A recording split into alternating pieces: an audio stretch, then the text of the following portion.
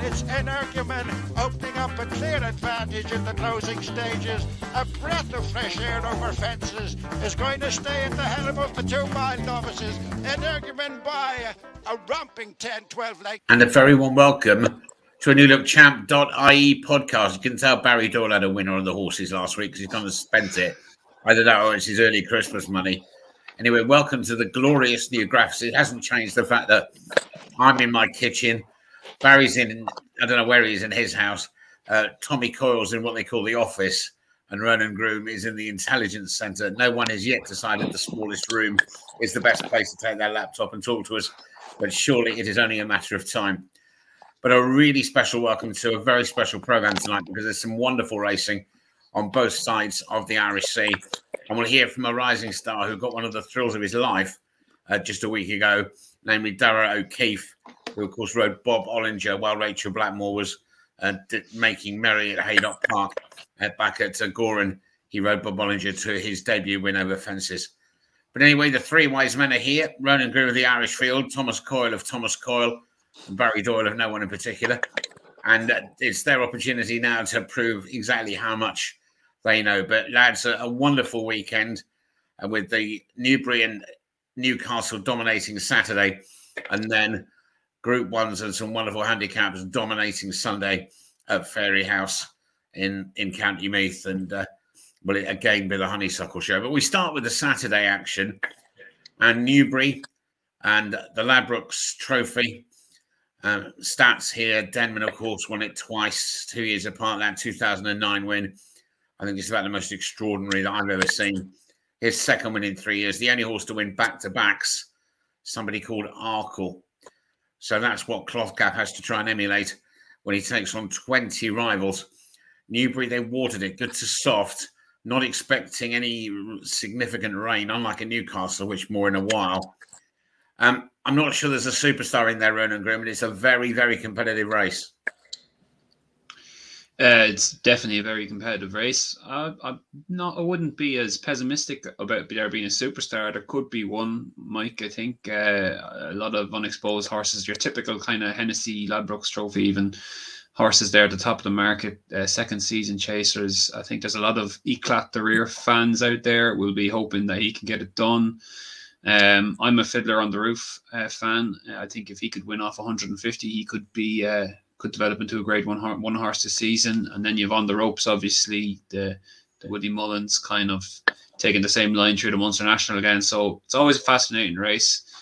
Mike, as I said, I like Fiddler on the Roof. I just think he's better handicapped when you take into account all the those horses towards the top of the market. He's obviously finished second a lot of times last season, but that's rock solid form. And I just think what he achieved there, he did a lot more obviously than Eclat the Rear did, and on the ropes, for all that they might be unexposed and have the potential to improve further. But Fiddler on the Roof, they ran up to Carlisle and thought he ran really well there to win. He jumped really well, stayed on towards the end. I think he needed every single yard of that 2.5 mile trip. I think he was winning in spite of the trip.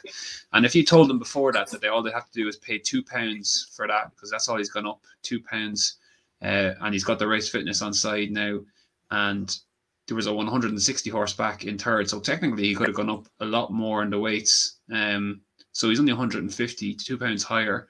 I think he's well handicapped, has race fitness on side, will love the trip, and they were even talking about running him in the Betfair Chase as well. So there's a huge belief behind them. Brendan Powell and is going really well for the Tizards so far this season. I thought he should be just about favourite ahead of the two Irish horses, who I obviously respect.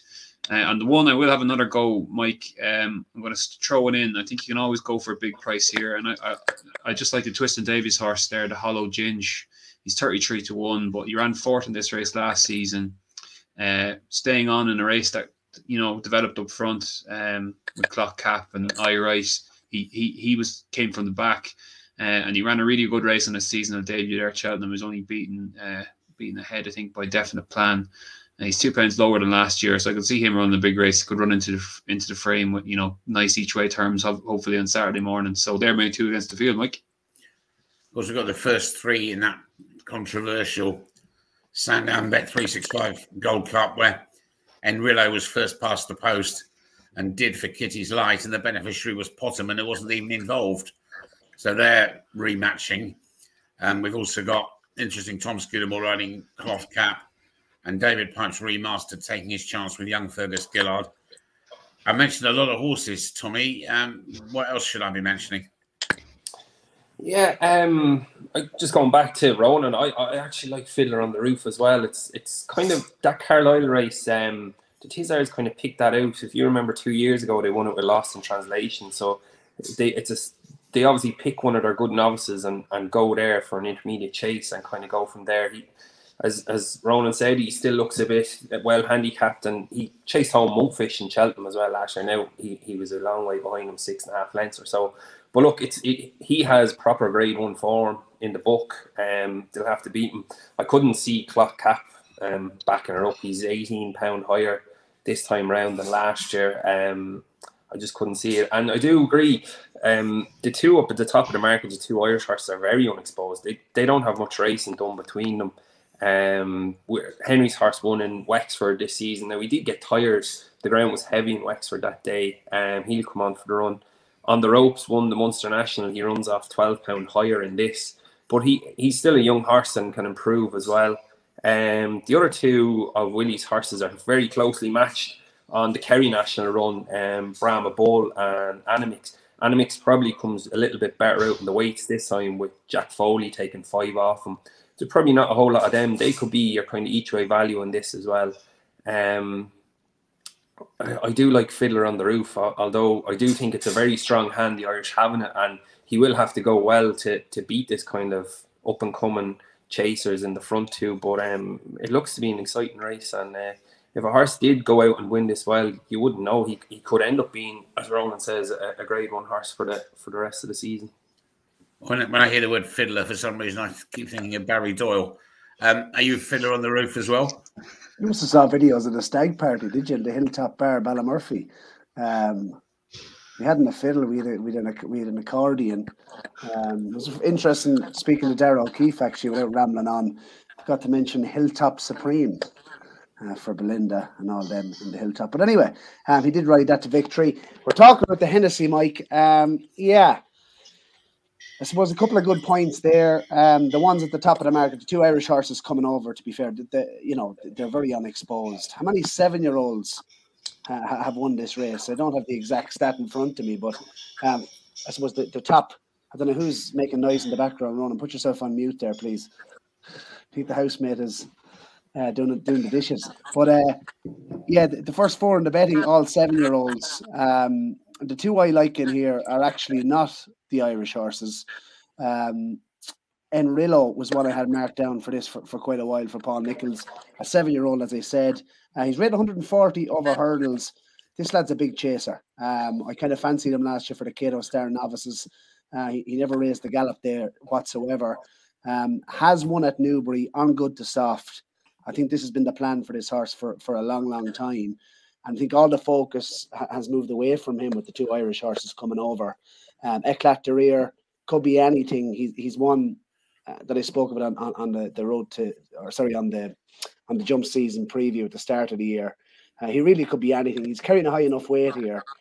Wouldn't put it beyond Rachel taking out the big race of the weekend again. But I do think maybe softer conditions. I think the more rain, the better for him. The one I'll side with is in Rillo. As I said, I think it's been the plan for a long time. He jumps well. He's the right type of profile for the race. And I think there's, if the two Irish horses weren't coming over, I think he would be a warm order or a warm fancy for this race. The other one I'll give a mention to is The Machine for Kerry Lee. This horse is an interesting horse. I fancied him. He won 2 on the bounce early last season at Uttoxeter and Ascot before, I suppose, maybe slightly disappointing on soft ground behind Paint the Dream at Newbury. He's a real stay and chaser. And I think he's quite unexposed. He's only had 4 runs, only 8 runs in total in his life. He's one I give a mention to, maybe at a bigger price, 14 to 1.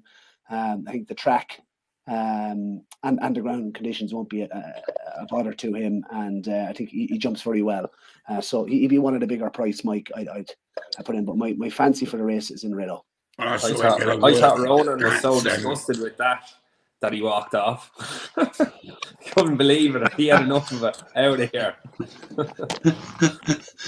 There was a bit of when I that in saw it him there. get a work at Newbury on the Gallop State, and he looked really impressive, and he'll stay all day, and he's been primed for the race, and I think he'll go very close. But I also think Fiddler on the Roof's got a major chance to give the Tizzard a third win in the race. Now we move to Newcastle, which is the other part of Saturday, and important news from Newcastle is the fact that they're expecting up to 20 mil, between 10 and 20 mil of rain before they're fighting fifth. The Betfair fighting fifth on Saturday afternoon. Field of 6, headed by last year's winner, Epatante, and gets weight from her rivals. Does she win again? Perhaps this time a bit more, shall we say, in ordinary after last year's extraordinary goings on with Silver Street. Tommy? Just on saying that as well, Mike, you're saying they're getting all the rain. It's a bit madness having the main races, if it is going to get soft, that the main race of the day is the last one on the card. It's fairly unusual for something in England. It's totally for television. It's TV. Yeah, but it's, you know, like ground chopped up. I've seen there's 13 runners in handicap 12 and a maiden hurdle before it, and then you've got your grade 1 horses running then after. I know it's for television, but I don't think in Ireland they'd nearly put up with that over here, especially for their group grade 1 horses.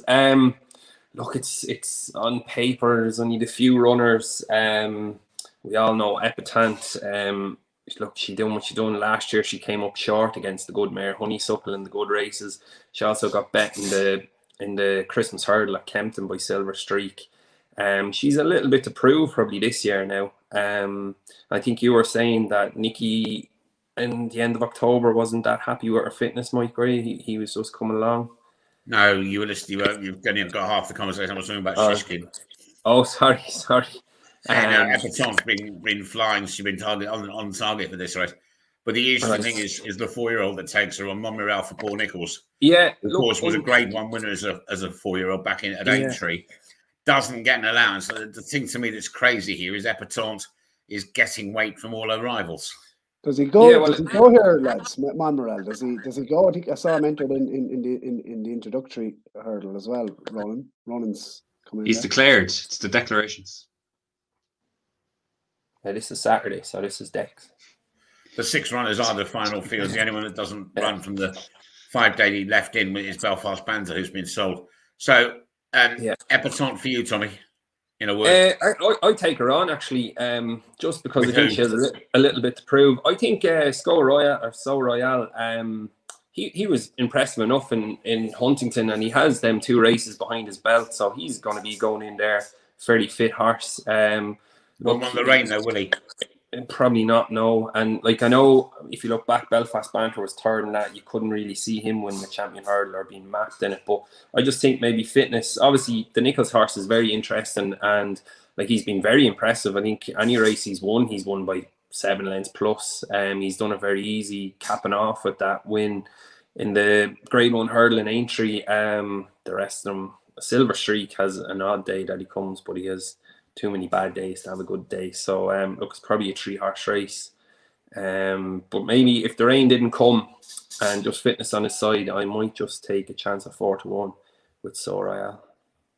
And Monmouth, of course, beat Adagio David Pipes at Aintree. And I mean, that horse ran the mother and father of a good run in the Great with the other day. So that 4-year-old form looks rock solid, Ronan, doesn't it? Yeah, geez, I'm mad keen to take on 4-year-olds in open company all the same, Mike. I just think it's too hard for them, really. I think you need an exceptional one to do it, and I'm not convinced Monmorel is. And somebody called Night Nurse won it as a 4-year-old. That's what the sort of game you're going to have to play. Yeah, perhaps, yeah. Look, I'm not saying he can't win. He could be very good, but as you said yourself, he's a 4-year-old. He's got to give £7 away to Epatante. It's kind of, it just seems unfair, doesn't it? It doesn't seem like a fair fight there, you know. For all that, I don't actually think Epatante. I'm not convinced. Like Tom was saying there, I think her hurdling went to pieces a bit last season. I think they made reference to that as her Nikki's had something done to her back. He thinks that might have been wrong with her. So you still got to take a look at her and make sure she is back to normal. But for me, the handicapper says she's come down 8 pounds. And she's got a bit to prove now, I'd say. And for me, So Royal is rock solid here. I think you get 4-1 for race fit. He's 100 and he's absolutely rock solid at 158. He's shown that already on 2 starts this season. This is his type of track. People look at this race last season and they see Epatante just flying by him late on, but that race that doesn't tell half the story. That race, everyone remembers.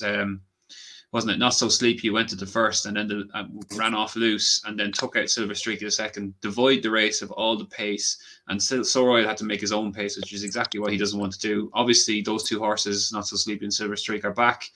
Something mad can't happen twice. So I'd imagine they'll make the running between them, one of them at least, and So Royal will get a much better trip this time. 4-1, and you can back him at 4-1, but even if you wanted to be a bit more conservative, I'd back him in a match. You probably get a good match bet against Monmoral. That would do me. He's a bigger price now, I can see, than Monmoral. I can't have that at all. You'd probably get odds against in the match if you wanted to be a bit more conservative. That'd be the way I'd go. But yeah, I'd be a big fan of So Royal here. Yeah, you'd do one big caveat for So Royal, 20 mil rain if that falls for me. That could be a critical factor in this. So, Barry, on with that information. Where's your shilling here? Full house score aisle. Right, we can move on then. That's all you've got to say. So raw for everybody. I just think the rain might scupper his chances. We're just on him, Mike. You know, I think the last time on the show before Wincanton, you know, we were all mad keen to take him on. Like, I mean, what a horse he's been. With Darragh Jacob on the show last year, and you could just tell when we mentioned Score Royal. And a lot of people at Wincanton were wanting to take him on with Goshen, weren't they? We honestly all happened to Goshen last weekend. But he's had 40 runs over rules in his life. It's incredible, like, you know, and you know. You mentioned the ground factor, good ground, but just I echo everything the lads are saying here. Monmoral, he will want rain, and you know he was very good last season. But what did he beat? You know, he has both the first and second favourite in the market have it all to prove. Whether Epatante is the same animal. She's come down, as Ronan said, in the rate, and she's odds on here.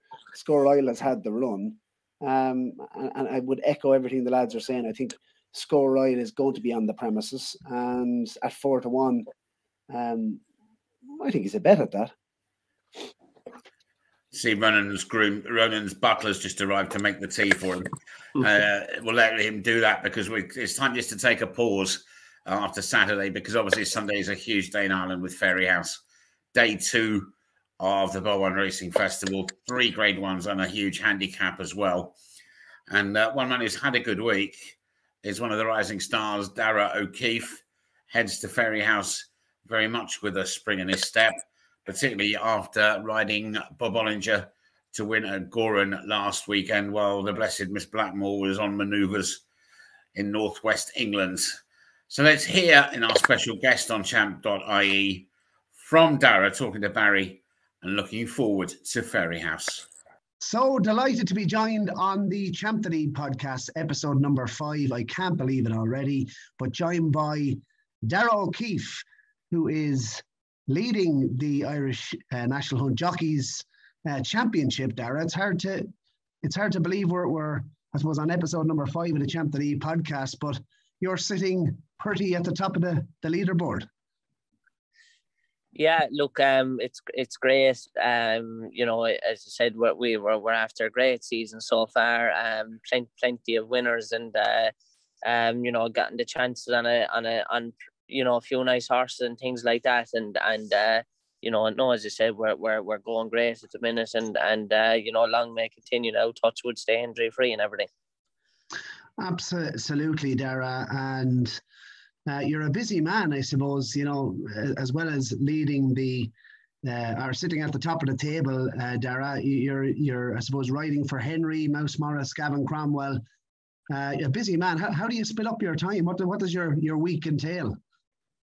Yeah, look, I kind of juggle it and kind of get it to suit, I suppose, where racing is on and things. But as the names you mentioned there, you know, they've been very good to me, and you know, I'd be in the Bulgers, Gavin Cromwell's and Henry's and Martin Brazel's, and you know, I tried to you know do a bit of schooling as well for Tom Gibney, who's been very good to me, and you know, as I said, we try to. You know, if I'm going to them in the mornings and there was no race on, you know, I might ride work or school for someone else in the afternoons, you know. So try to do as much as you can for everybody, and you know, it definitely helps out in getting, I suppose, more rides and opportunities. Yeah, we'll come on to some of the horses later on. Obviously, you're having a bit of luck with Henry. How many mornings would you be in County Waterford? I'd definitely be there one day a week anyway. And some other times I might meet him in the Coyle to Gallop or somewhere else, you know. So no, definitely I'd definitely be in Henry's. I try to go there once a week, and as you said, he's been very good to me. Absolutely. And I said to Thomas Coyle, who'll be on the show tonight, I said to Thomas that you were coming on. He said, when you won your first Grade 1 last year, which we'll also speak of at Plutard, he said a babyface DarraghOKeeffe as a 7-pound claimer. He didn't hear you. He said he didn't hear you dedicating the win to him. No, as you said, it's yeah, I remember riding for Tom when I was claiming. I think my first sprint from was in Downpatrick one day, and you know, as I said, no, it's great, and you know, obviously you it's great to get associated with big trainers and stuff like that, but you know, it's great to be riding for trainers, you know, small trainers as well, that kind of, you know, wouldn't have the large number of horses, but you know, in fairness, they'd still look after you and stuff like that, and you know, you still appreciate the rides from them, and you know, as I said, there's been a large variety of trainers, you know, that have been brilliant to me since I started riding, and even when I lost the claim, I went a bit quiet for a while, but you know, they all kept giving me support, which was great, you know. Yeah, and I suppose, Darragh, looking forward to Fairyhouse this weekend, the Drinmore Novices Chase, always one of the big races, of course, at the Fairyhouse Winter Festival. Gabby Nacko, a horse who went to Cheltenham last year and was fancied over hurdles. You rode him twice over fences. Do you like him, Darragh? Yeah, sure. Like, you know, I suppose he went, as you said, he went to Cheltenham. He was favoured for the Martin Pipe, and he came down early in the race. But if you look at his form before that, he was third to Bob Ollinger in the Lawlers and A's hurdle last year. He wasn't beaten overly far, and you know, he had a couple of other very good runs over hurdles, and you know, he had a very good run. His first beginner's chase this year in Galway. Gavin said to me that day that he'd improved plenty fitness wise, and you know, he just got a bit tired late on, but you know, he couldn't have been but more impressive in his next start, I suppose, in Fairyhouse. You know, it was a really hot beginner's chase that day, and he was very good. And you know, we're hoping on Sunday, you know, that I suppose he's had 2 runs over fences, and hopefully that should stand him, you know. Absolutely. And I suppose strengths-wise, what would you say is his biggest strength from a man, I suppose, that you've sat on his back a couple of times now, Darragh? What would you say is his biggest strength? I thought his jumping was very good the last day.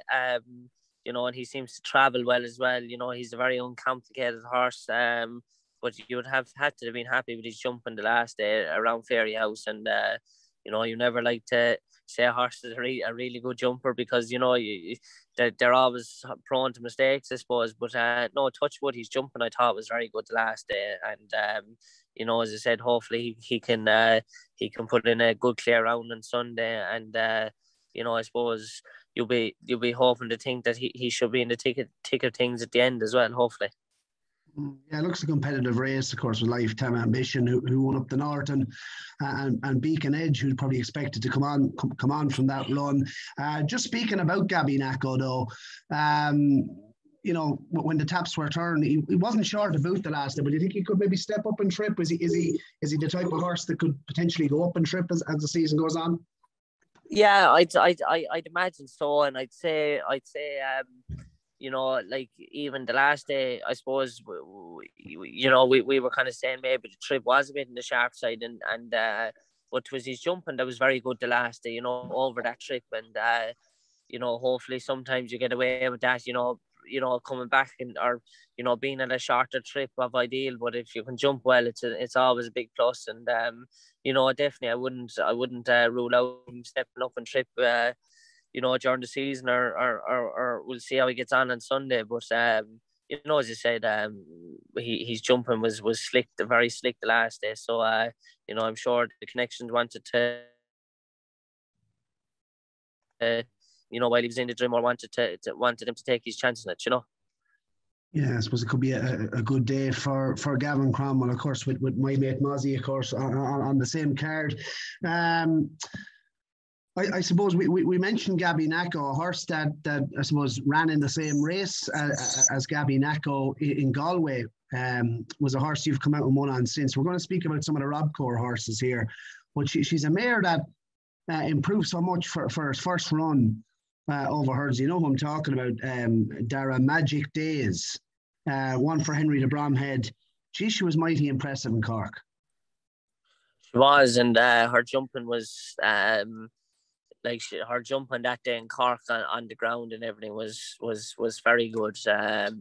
You know, it's I mean, really, really good. Like 2 miles that day, and the ground was kind of like it was dead and everything, but she kind of galloped the rivals into submission kind of thing, like, and you know, they weren't bad mares, like, you know, like the second and third, like Stacey Gold of Mick Winters is a very good mare, you know, and the second is, as well, you know, that is good form, and you know, I think she won by 25 lengths in the day, but her jumping was really, really good, and you know, she'll have another run now and see in a novice chase somewhere, but you know, you'd like to think that that, you know, maybe two miles and you know, that she likes getting on with things. So obviously Henry won the Arkle would put the kettle on as well, you know, so maybe you would know that they might go that route, or you know, obviously there is the mare's chase as well. So you know, we'll let that up the connections, but you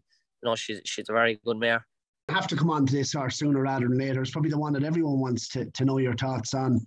Bob Ollinger, Gorham Park last weekend, chasing debut. What sort of a feel did he give you? Look, it was probably as good as feeling. I probably got the race horse off a horse anyway. You know, I thought he was very good. I thought his jumping was good. You know, like Gorham Park, the ground wasn't bad, and you know, we didn't go overly fast.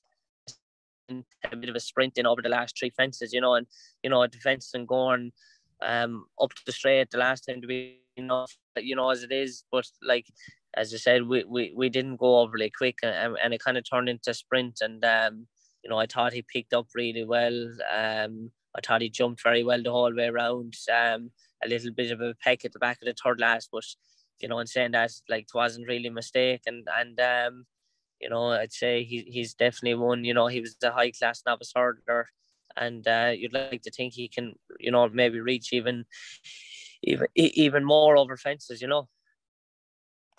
Yeah, a point-to-point winner, of course, before every ran.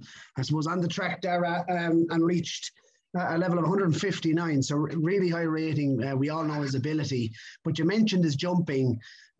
Did you feel he was making lengths at his fences, or do you feel as though he can improve as the season goes on? Would you like to see him improve?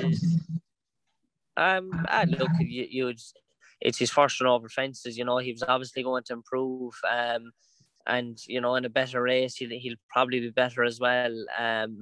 You know, like as you said, the day in Gorn, like it was more so, all everyone wanted was to see him do was put in a clear round, and you know, I don't think he could have. You know, he like, it was probably like, it was a really, really good beginner's chase. You know, like the second horse is after winning grade ones and everything, and you know, as you said, it was a really good beginner's chase, and I thought he couldn't have been any more impressive than he was in the day with the way the race was ran, So as I said, everyone was delighted to see him just put in a clear round, and I thought he'd plenty left finishing, and as you said, he'll definitely improve from fitness wise, and probably jumping and everything will have to come on after having that start, and hopefully he reached the highs everyone expects him to do. Yeah. Fair play, Darragh. It was great to be part of this horse's journey this season. Everyone knows, I suppose, the ability he has. So must have been a great experience for him. But sticking with Rob Core, sticking with, I suppose, your relationship there, sticking with chasers. One I wanted to ask you about, because I thought he jumped particularly well on his first start over fences, and he's come out and won since. And he's a horse I was always looking forward to seeing over fences. Mouse Morris's French Dynamite. Yeah, I know French Dynamite. As you said, he had a run around Cork. He's first run over fences, and again the ground was heavy that day, and the main thing was to get in a good clear round of jumping, and he was going to improve for the run, and in fairness, he did. He just got a bit tired turning in, and after that, then obviously he went to Punchestown, nicer ground, and he was really impressive. He put in a good display of jumping. Yeah, and for such a big horse, rated 150, so he's reached quite a good level over hurdles. How far do you think he could go? Actually, I suppose, as you said, he was a 150 rated hurdler, and you'd like to think that maybe fences might bring more improvement in him. He probably, he was this kind of more of a staying hurdler, last year, and he ran in all them kind of staying races. So again, you'd like to think that he's going to improve over fences, and if he does, it's hard to know where you see him going, but hopefully, as I said, he can be competitive in all them grades, maybe stay in chase or something, Yeah, absolutely. Last season, Darragh, 2 victories that you won't forget, I suppose. Your first grade one, obviously, on a Plutard. Chatham Street Lad, of course, in the Caspian Caviar Gold Cup, which was, as I said to you earlier, nearly took the roof off the house when this thing came down the hill on the bridle. 2 different experiences, I'm sure, but yeah, it was that.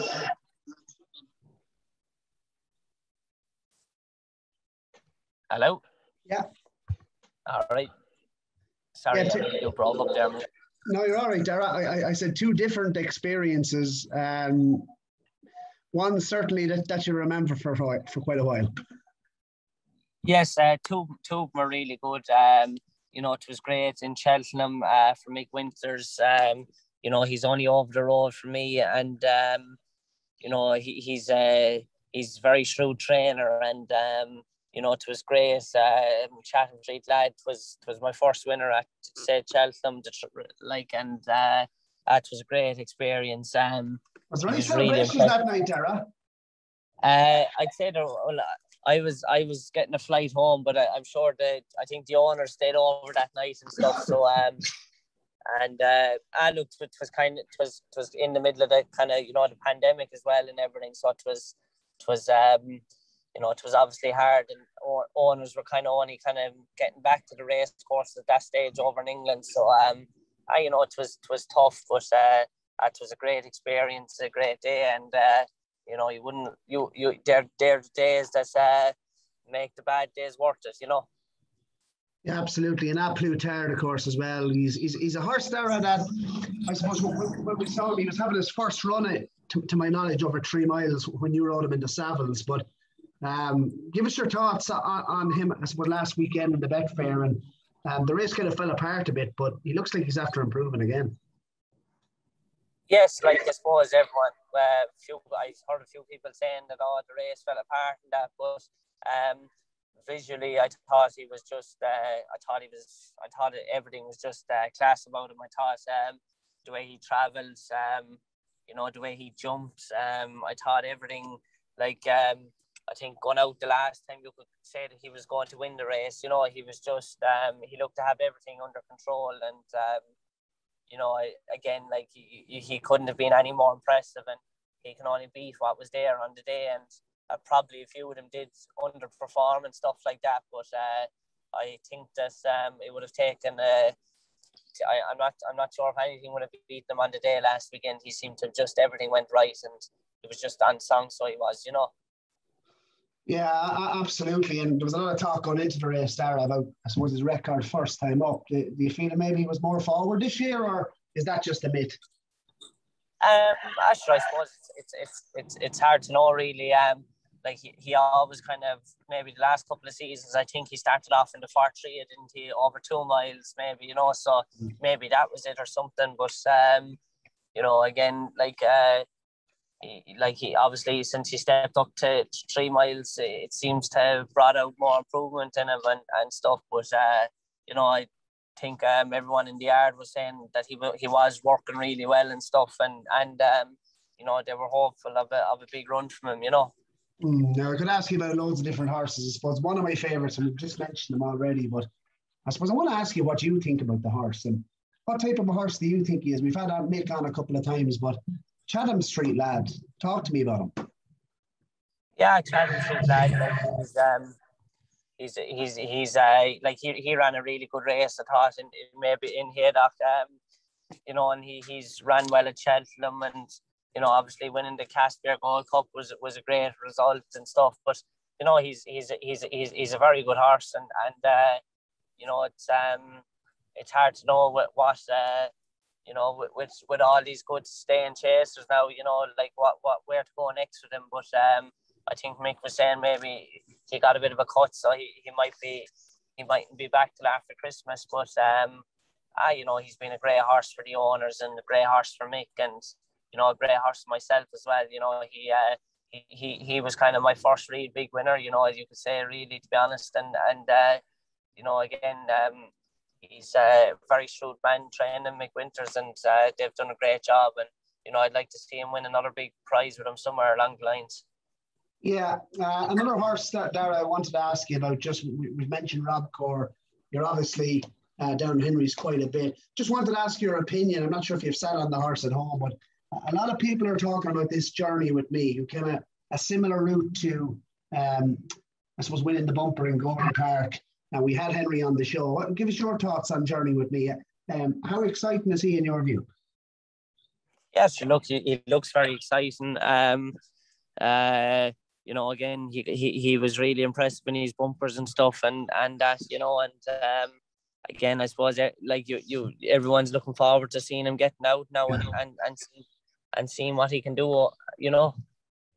Yeah, absolutely. I suppose before we finish up, Darragh, and as I say, I wish you the best in holding on to the lead in the Jockeys Championship, and it's great to have you on the show. But before we, I suppose, kind of finish up, for the rest of the season, maybe a horse that we may not have mentioned, or might be going slightly under the radar, a horse that you're looking forward to, or what your horse to kind of follow outside of the ones that we've mentioned between now and the rest of the National Hunt season. What would it be? I suppose it's hard to single out a horse. You know yourself how you know how hard it is to get him to the track and everything. But one that that's probably that I thought ran really well in Cork against Magic Days was Mick Winters' mare, Stacey Gold. I think when she steps up and tripped, I think she could, you know, I think she could be one that could have a nice future over fences. I thought she ran really well for a long ways that day in Cork against Magic Days. I think she'll step up and trip, and I think that she could be one that could that they could have a bit of fun with a bit of luck, you know. Says Coyle, I actually won a grade 3 novice hurdle on her in Cork last year. So you know, she's a 133 rated hurdler. I think that's her mark, and you know, as I say, she could reach higher over fences with a bit of luck. Well, that's Darragh talking about Sunday. Just one last quick skip round. Anybody got anything else to say about Saturday's racing? Yeah, I'll pop in just the Fairyhouse. There's a nice Grade B handicap chase there. It's probably not as good a renewal as it usually is. And I just thought Gordon Elliott's Buddy Rich stood out here. I don't think he has exceptional form, but he has good form on good ground, and it's going to be good yielding. And Fairyhouse was the latest ground today, so I think a number of his rivals might need it a bit softer. And Buddy Rich is race fit, and he's got he beat Bally Adam nicely last day at Navan and has some nice form with the likes of Third Time Lucky, a couple of other nice novices like Blueberry and Dancing on My Own. It's pretty smart novice, improving, and I think he's 5-1. They've priced this race up already, so yeah, I've had a little go on him today when we had declarations. Buddy Rich in the 12:30 at Fairyhouse. Buddy Rich named after Ronan and Groome. Anything from you, Tom? Yeah, I have two just to mention in Fairyhouse on Saturday. Eddie, my old boss, Eddie Cawley, runs one in the ladies handicap.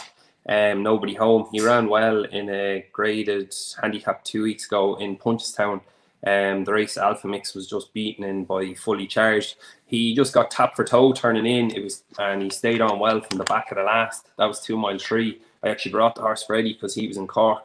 And just talking to JJ after it, he just got tapped for toe turning in, but stayed on well again. He's up 2 furlongs. He's got the assistance of Susie Doyle, who's leading lady rider in the Point of Points this year. So she's good value for 7. She's 3 winners out of 6 rides in the Point of Points. So she knows what she's doing, coming from being a daughter of Pat's. She'll be well schooled. So I think he'll run well for Eddie. Eddie kind of targets Fairyhouse, as we all know, for a handicap as well. So I'd expect him to be on his game there on Saturday. And just not really tip, but a horse just to look out for the year. Enjoy Dallin of Kieran Murphy's is back on the go in the 2.5 mile handicap. Obviously, he's a lot lower rated. I think he's £30 lower. But Connor Orr rides for me. He was here this morning. He rode the horse. That was 4th in Tireless for me today. And the long-term plan is the Aintree Grand National. And he's just a horse to keep an eye on through the year. To progress, and he was 3rd in the Irish National last year and will stay and jumps like a buck. So for longer down the line, for an international tilt in April, so he's just asked to look out for and see how he progresses. In the words of the Gardaí, acting on information received. Let's proceed in a westerly direction to Barry. Anything for you to add about Saturday, or shall we move on to Sunday? Yeah, no, there is something for me to add, Mike. Of course, there's always something for me to add. 150 at Newbury, the handicap hurdle over 2 miles and 4 furlongs. I don't think Glory and Fortune is done with over hurdles. Won the Welsh champion hurdle, but ran an absolute cracker, I felt, in a really competitive Greatwood. On ground, yeah, like he's won on good ground, but I think a bit of juice isn't going to do this horse any harm in the surface. He's stepping up in trip. He's only 141, so he wasn't absolutely crucified for his win. The second in the Welsh champion hurdle, the form has worked out well. So this was in the Greatwood. He's a good price in this, by the way, at Newbury. So he's 8-1 in the Greatwood hurdle. He was given a strange sort of a ride. He was ridden on the outside, then he was taken back in and made a crucial mistake, 2 out. But I think the form of the Greatwood is going to work out well. There's a couple in there, Daggio, No Ordinary Joe, who finished, second and third in the race. I think are progressive horses. But I think he's one maybe at Newbury, stepping up in trip. He's good each way value, I think. At 8-1, you can get 8-1 for Glory and Fortune, Stan Shepherd, and Tom Lacey. Anyway, I'll throw one in as well. Then in that case, the Peter O'Sullivan Memorial, obviously a very special race, and as is usual, the horses owned by JP will carry Sir Peter's colours. But I think the Hobbs horse Kaluki might be good each way value with Tom O'Brien up. He'll like the race particularly. Because it's going to be run at a fast pace. So we move on then to Fairyhouse on Sunday. And what we'll do to make it easier for everybody is that we will go through the principal races. It may sound a bit odd. We're going to go through them in race card order to make it easier for people to follow, I think. So we start then with the 105, which is the bar1racing.com Royal Bond. Let's start with that. 2 mile novice hurdle. We don't have the final declarations, but the nice thing is this doesn't look necessarily like penalty kick Mullins versus Gordon Elliott. You've got My Mate Mozzie for Gavin Cromwell. You've also got Uhtred for Joseph O'Brien. And how nice to see Impervious and Colin McBrave Murphy. Another one, of course. Colin actually, he spent a few months, didn't he, as a stipendiary steward at one stage, so poacher turned gamekeeper. Ronan, have first innings on this. Very interesting contest. Yeah, very interesting, Mike. I think we'll be all the more informed about this division when this race is run. It's good that you mentioned Impervious. I like her. She's and Colin Murphy as well coming back. Had Colin for the big interview a couple of weeks ago in the Irish Field, and it just seems like he has a much better business plan together himself. And the owner of this horse, whose name escapes me at the moment, Paul McKeown. And this is their first kind of good horse on that they've kind of come across since Colum's gone back training. So obviously he's a well-capable trainer. He's got 20 grade ones. And this could be a nice mare for him. She did it nicely up at Darren Royal. She obviously gets the weight here. Mares have a decent enough record in this. I think Early Beach might have been the last one to win it. And look, the two at the top of the market were nice winners last time out. Mighty Potter did it nicely up and down Royal. Probably not as nice as the winning margin suggests, because his stablemate fell at the last or the second last that day. And it wasn't much of a race now. And My Mate Mozzie obviously has a lot stronger form. He won a grade 3 at Navan, recorded a very good time.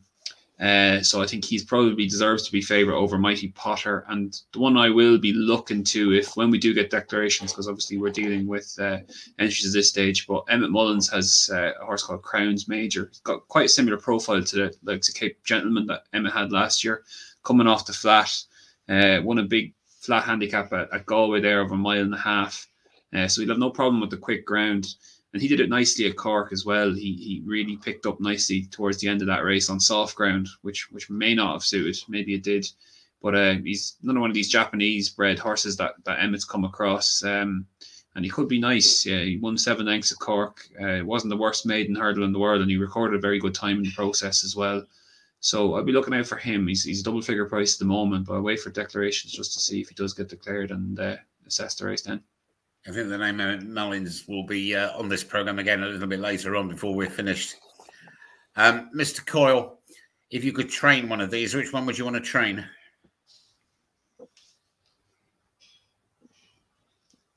I take sorry, I had mute. I take My Mate Mozzie. I just think he was very impressive in this Punchestown bumper last year, and his jumping has been so slick. And the one thing that I do think will help him this weekend is all his runs have been on good ground. Mighty Potter's 2 runs have been on softer ground.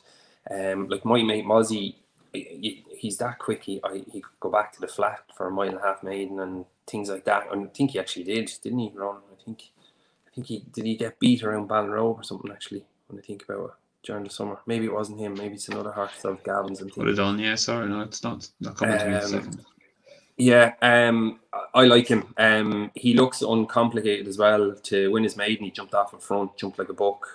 If you could get a lead, all the better in this. But I just think on the faster ground, he's probably the safer bet. I do like the mare Impervious. She's done nothing wrong, 3 from 3. Just shows the exploits of Colin Murphy as a trainer again. Crowns Major, as you said, is no mug. He's rated 97 with flat, which is up to listed class, if not better. And Gordon's 3-Stripe Life, 4th in the Cheltenham bumper. It's good solid form. He done it workmanlike in Fairyhouse. You'd imagine he'd improve for that again, but just ground maybe again. That'd be the major worry for me, for him as well, for Gordon's too, where Gavin's, we've got him proven on good ground. I'd be taking 6-4 on him before I'd be taking Mighty Potter at 7-4 anyway. It's a good race. We'll learn a lot more of where our novices are, but I'll stick with Gavin's. Barry. It's a good race, isn't it? I think the top 2 in the market, I wouldn't be looking much further, to be honest, Michael. Lots of different horses kind of mentioned there, but he's kind of a horse, my mate Mozzie, isn't he? That's starting to capture the imagination of the Irish public. He's Obviously, will handle the ground, jumps very well. Came from Mags Mullins' time, won a point to point. One Tarsalt, yeah. By Born to Sea, handles good ground and won a point to point. I think he came kind of well regarded. So he's done absolutely nothing wrong. You'd imagine Fairyhouse will suit him. So I can see why he's favourite, but I just love this Mighty Potter. I love the profile of him. I'm after backing him. Anti-post, Ronan will be aware. On Monday night show, I haven't backed at bigger sort of prices for the Supreme. I think this lad's well regarded. He's pacey. He's loads of class. Just look at the way he travels through his races. I get what Ronan's saying about the race in the north. I suppose the stablemate did come down. So the horse that was second to him as well was only 4th today. I know he better 25 lengths, whatever. But it was a bad race. She was on 4th in Turles today. Yeah, I think you mentioned about Gordon, lads. Like his record in this race as well. He's won 3 of the last 5 as well. I think it was at Mingley Khan, Envoy Allen. The other one now is after escaping me, but he's won 3 of the last 5 in this. And I think if he goes and wins this, he's gonna definitely half in price for Supreme Novices Hurdle. I liked what I saw on both starts. I think this lad is classy, and I'm majorly looking forward. I'm going down on Sunday to Fairyhouse, so he's the horse I'm most looking forward to seeing at Fairyhouse on Sunday. I know the great thing with this podcast is you can see him, so you know to look out for at Fairyhouse on Sunday. So if he owes you money, you're going to have a great opportunity to see Mr. Doyle in the flesh on Sunday. Well, I'm nicknaming this. Mozzie, of course, beat 24 rivals at Punchestown. To stay away from him. Spread eagle to the field. Well, run about worse than that racing blogger. So anyway, just think about what we're going to do to Barry. Let's move on. Just on this, gentlemen, to try and entertain the public, but also inform them and hopefully find them a winner or 7. Because the next one that comes up is the Drinmore Grade 1 Novice Chase. Again, waiting for the final decks. A dozen in this, including Gabinacco for Gavin Cromwell, and also Cape Gentleman for said Emmett Mullins. What fascinates me is how few of the Willie Mullins novice chasers we've seen, and he's only got 1 amongst the final 12. But is this a case of, how significant was Beacon Edge's late withdrawal last week? How strong a jig in stand? There are so many questions we want answers. Who wants to go first on this? Ronan? Yeah, you make a good point, Mike, on Willie's runners, because there's just none of them out yet. Like there's only possible runner here is Blueberry, who's still a summer horse. He'd still be part of Willie's kind of summer brigade, and maybe we are being a bit unfair this week to Nicky when you consider Willie hasn't got many of his ready yet at all, but still waiting for the ground to get a bit softer. But I think for all that the ground is quick, and that is a bit of a worry at this time of year, I still think this race could end up very nice. A Lifetime Ambition, I loved him at Darragh. He jumped really, really well amid very, very positive stable reports. Kay Harrington made a very good point about him and said she loved him and did everything right at home, and he proved that on the course. Obviously, that was very good form. He beat Beacon Edge there, and Vanillier, who obviously won a Grade 2. Open trip at Punchestown. So he probably deserves to be favourite. Gabinacco was a big talky horse from last season. Did it nicely at Fairyhouse on the inside course last time. And he was second on his first start at Galway, which is okay form as well. The third in that race, Magic Days, has come out and won well since. Beacon Edge is a horse I like. I've always liked. I know Noel Mead's always been a huge fan of him. Did manage to get the Grade 1 over Hurdles. He did a lot of very good runs. I wouldn't rule him out getting a lot closer to Lifetime Ambition now with the benefit of that run. Possibly he might be a better horse over further, but he was a very, very classy hurdler, and on a seasonal debut, maybe Lifetime Ambition was just too sharp for him up over the 2-3 at Down Royal. I wouldn't have him so far away in the betting as he is now. I can see Lifetime Ambition best price 5-2, Beacon Edge 9-2. That would make, just at this stage now at the odds, that was the one that kind of stood out to me. We'll see what happens with declarations, but at this moment I'd be a Beacon Edge fan. Thomas Coyle, can you win a Drinmore in your second chase starts? Because that's what the Lifetime Ambition will be trying to do. Yeah, and look, his form is rock solid, obviously, against Beacon Edge and Fairyhouse, or what was third one? Vanillier, sorry, in Down Royal. He's obviously going to be a lot better chaser than hurdler. He was getting very frustrating there at the time. I think he's only rated 125. I'd imagine he's about 145 if you had something like that now beside him. The only thing with Beacon Edge, I'd say he probably wants it a bit softer. Ronan is kind of most of his runs. I don't think he's ever even run in good ground. Most of his runs are kind of soft ground. Was he second at Aintree one year on decent enough ground? I just had a flick through him earlier because I was thinking maybe the good ground might change it, but I looked through it and most of his the vibes were not suggesting much change at Fairyhouse. You know, we were talking about Newcastle on Saturday and Bath time. You're not talking that for Fairyhouse for the weekend.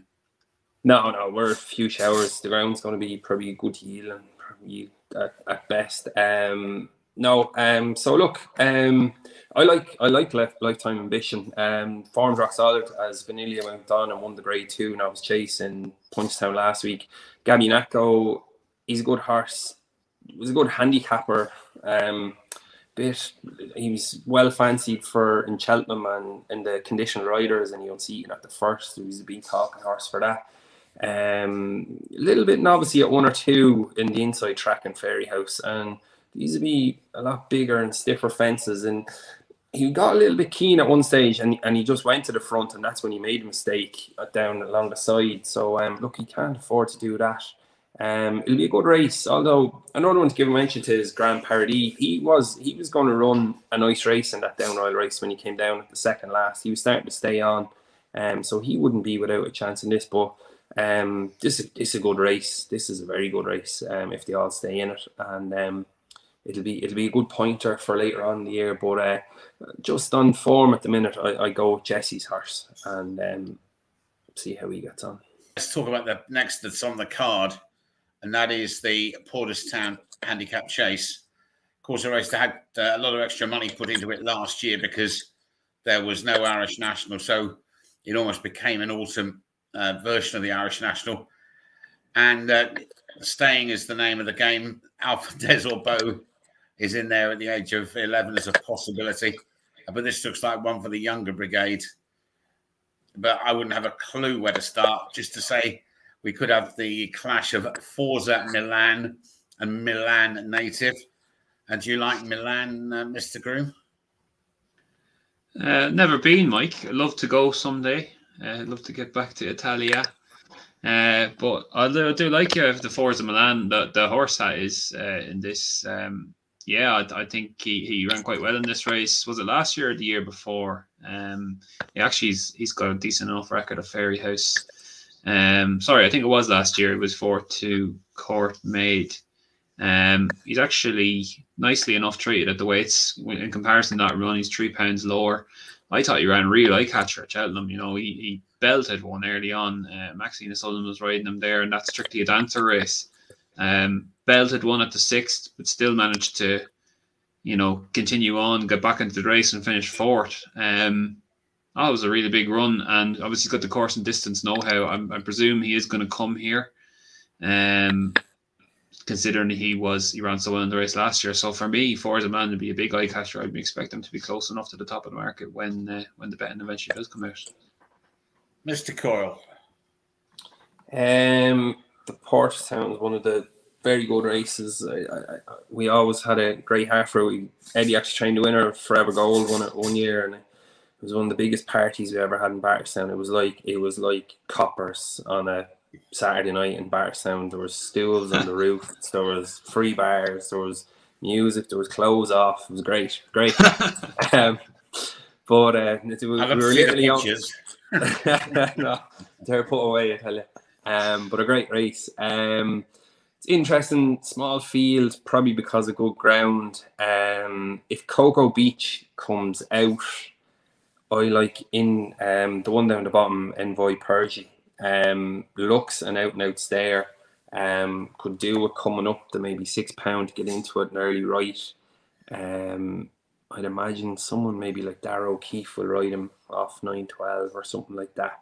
A lot of them are exposed. They are exposed obviously because it is a marathon trip and we don't have too many of them in Ireland. The Dabbler won the Connacht National as well. He be one. He's nicely weighted. He could be one with a chance as well. But look, it'll depend on weights and that.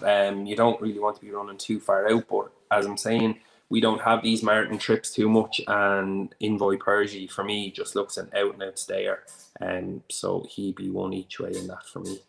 Anyway, it's a right head scratcher as we come on then to the jewel in the crown, and this is the Bar One Racing Hatton's Grace. Can Her Majesty win it for the 3rd year in a row? And who's going to be brave enough to take her on? And of course, there's a complete. The one that had us all gobsmacked at Punchestown in the shape of Classical Dream but obviously Honeysuckle is expected. So let me throw it open to you three and also say, because people might look at forecasts or whatever, if she is the good thing, what follows her home? Ronan Groome. Yeah, it's very hard to get her beat. Mike, I appreciate she probably could have just got beaten in this race last season, but I don't think that was a race fitness issue. I think that race turned into a right sprint, 2 or 3 from home, and she just showed, like she did at Punchestown, she just shows that she can win when the chips are down. Who's going to take her on here? If both the Willie horses do take her on, Classical Dream and Saldier, yeah, that'll be a test.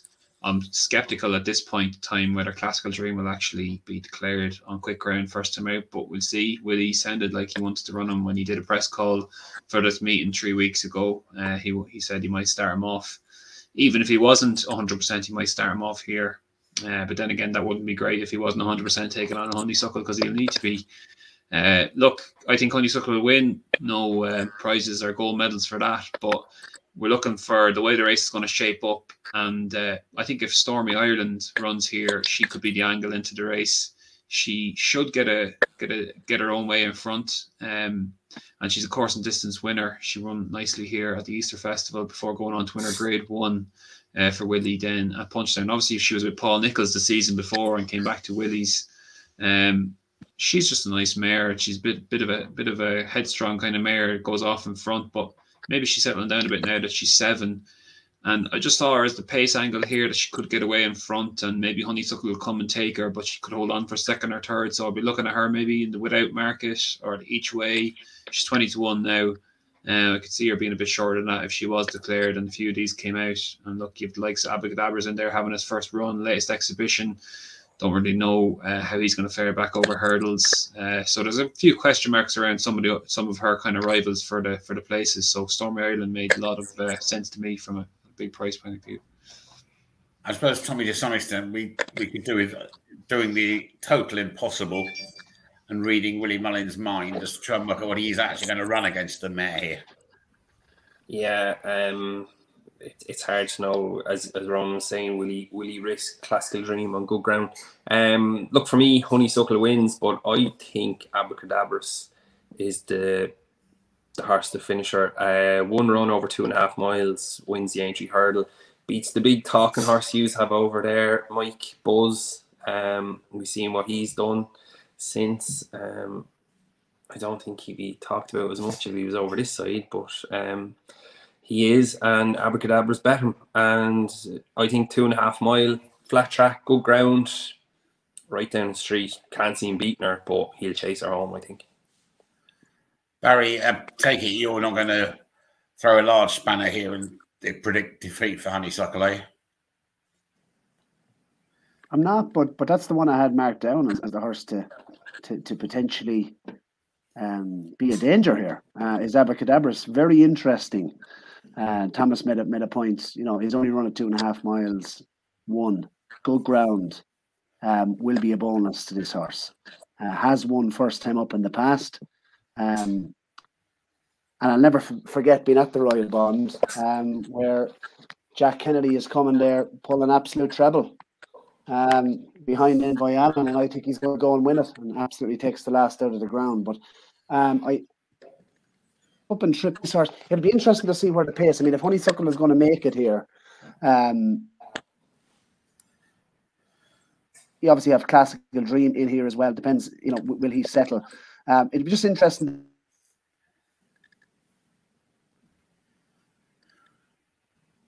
Will she be declared? She likes to make it. But Abacadabra, I think he is very interesting at Fairyhouse, up in trip. And you can get 11-1 on him. And, if you do get the 8 runners, backing us now with 11-1 each way, that could be a bit of value. That could be your 30 each way bet. It'd be interesting to see what way it turns out. But Honeysuckle, she just keeps winning, doesn't she? This is her hunting ground. But last year, I thought of all, I suppose, the years of all her performances at Fairyhouse, it wasn't her best. So it'd be just interesting to see. She is that year older. Abacadabra's the value each way for me, and I'd be hoping he could maybe serve it up to her. Well, all I'd say is I reckon Classical Dream wants further. I reckon that was brilliant at Punchestown, but he just rode his rivals into the ground and needed every yard of the 3 miles. So I reckon that he'd better, thinking perhaps of something over Christmas at Leopardstown, but Christmas at Leopardstown seems some way away right now. Okay, before we get naps and next bests, anybody got anything else they want to say about Fairyhouse on Sunday? Raise your arm and teacher will come to you. Anybody? I just think the good handicap, the 2 mile, Magic Tricks, he was touted to win that good handicap in Down Royal. Probably just didn't get the run of the race to finish second, but hasn't run since and aimed at another graded handicap. Gordon Elliott, JP McManus, £100,000 pot. Yeah, not much for me, Mike. Just like Max Mayhem could make his debut for Joseph. Interesting there in the Grade 3 Juvenile Hurdle there. That always produces a nice horse. Produces Anna here last year. I'm not sure if Joseph wants to start him here first time out, but he was a good flat horse. He's been bought by Rob Course since. And this Max Mayhem, he's a good handicap at Irish Champions Weekend. He's be interesting. I'll be having a look at him future targets, but that's it really from the remainder of the card at Fairyhouse on Sunday. Mike, just want to mention before we kind of come on to naps and next best. I know it's into next week, but a horse for Nick Alexander, Donny Boy, was absolutely mightily impressive on last start. He's down to go at Ayr in the very first race on Monday. I thought he was very impressive last time, so he'd be one. I know it is into next week, but was very impressive in a bumper at Kelso. One that went straight into the tracker. That's Donny Boy. Looking forward to him on Monday. Okay, let's bring this to a triumphant conclusion. Gentlemen, I want 3 winning naps, 3 winning next best, and then I can tip you 2 losers to complete the proceedings. So why don't we do this in alphabetical order, starting with Thomas Coyle. My nap is my mate Mozzie. I just think the good ground, he's proven on it, and so I think he's a good bet there. I know he's short, but I think he'll win. And my next best, each way, nobody home. Eddie, as I said earlier, targets Fairyhouse. He likes to have runners. He's a course winner. As I said, Susie Doyle, he's a good lady rider up. So he'll be a good each way bet. He's my next best. And I'll just give a quick mention. I said it the last time and she was just bet. I Fry Irons tomorrow evening in Dundalk. She was only beaten half a length the last day. I think she'll go well again tomorrow. So she'll be a bit of it each way bet again tomorrow. I think she's 8-1 there now. Let's go to Barry Doyle. Very kindly, Mike Vince. Nap of the weekend. Mikey Potter. Taking on Thomas Coyle. Nap of the weekend. And if you're looking for a bit of value, look, you know what? Split the stakes. Back in Rillo and the Machine. I like the two of those in a race that I think the two Irish horses take up, I suppose, a large percentage of the market. So that's in Rillo, two next bests. Am I allowed to do that? In Rillo and Demachine, split the stake. You make the rules. I just try and enforce them to the best of my ability. Ronan Groome. Yeah, I go Nap. So Royal in the fighting fifth. At 4-1. I'll fill my boots there, to be honest, against Buckety Epitante and a 4-year-old taking on older horses. And Hear the rain falling from here. He's going to be taking a lot of rain to get the ground on the soft side up at Newcastle, but we'll see. We'll make a note of that. I'll give the clerk of the course your message. We run it on the all-weather if it goes soft. Yeah. And next best, I'll go Fiddler on the Roof in the Ladbroke Trophy. I just think he's, in comparison to the two Irish horses who a lot of scope to progress, I think he's a more solid-looking profile from his novice chase campaign last season, and he's going to absolutely devour the 3 mile 2 furlong trip at Newbury. So he'll do for me in the Ladbroke Road Trophy. And I suppose I better put mine in because I was allowed Doyle moaning at me all week and I can't take it. The mother-in-law's gone on her holidays, so I mean, I thought I was having a bit of peace. Brief times, 12:35 Doncaster Saturday. It's not a very strong race. Looked to be good enough for a hat-trick for Neil Mulholland and James Best. And each way, next best, if it turns up, has Charles Burns laid out Light Brigade for that handicap hurdle at Fairyhouse on Sunday. Ran a decent race last time out at Down Royal. And of course, second in the novice handicap hurdle at Punchestown in April. Answers on a postcard, please, this time next week. Anyway, that's it. Can I say that, Mike? Great pleasure to have the three wise men, but you want to have, as always, the last word. Sorry, I didn't mean to interrupt you in full flow.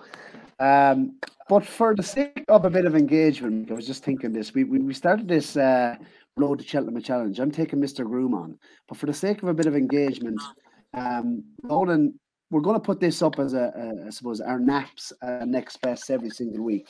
And we'll have a staking system, so we'll see who does come out on top between now and the end of the season. But encouraging the viewers, Mike Vince, every single week between now and the end of the national hunt season, let's get a template together in the comments section, and let's go on our naps and best prices taken, and let's see how it works out. Let's see who's the naps and next best king. On our Thursday shows right until the end of the season. I think it's worth putting it in the comments. Mr. Interactive, Barry Doyle himself. I tell you, I got the winner of Road to Cheltenham, A40 Nap. On which note, it's time to bring these proceedings to a close for another week. Warm and sincere thanks go to the three wise men, and also to Barry Doyle, Ronan Groome, and Thomas Coyle, who've been putting their considerable reputations, or at least that's what it says here, on the line in the search of winners. And a reminder, of course, that we'll do this again next week. And next week we'll feature some terrific action again. A Shishkin-free at Tingle Creek at Sandown. A Beecher chase over the national fences at Liverpool. And also the John Durkan. And fascinating to see what might be entered for that John Durkan. Is it going to be album photo, you wonder? Answers and tips at the same time next week.